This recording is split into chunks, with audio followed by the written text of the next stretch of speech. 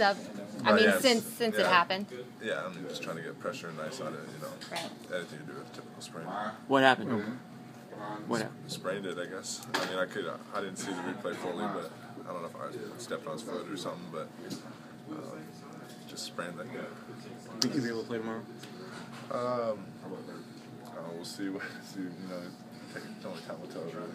Have you had ankle sprains before? And if so, how does it work as far as you bouncing back? Everyone sprained their ankle that's played the game basketball usually.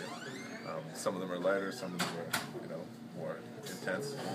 I wouldn't say it's intense one where, you're going to be out a month or so.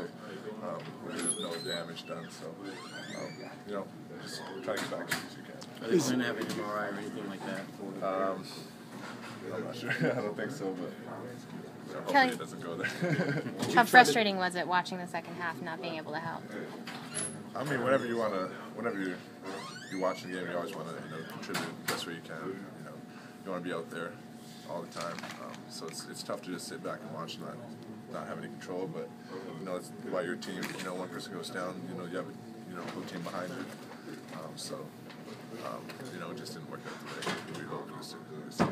Is it a high sprain, low sprain? Do you know? I don't know enough about injuries to tell you that. I think it's, I don't know, just mid to be safe. Somewhere in the middle. Kelly, what about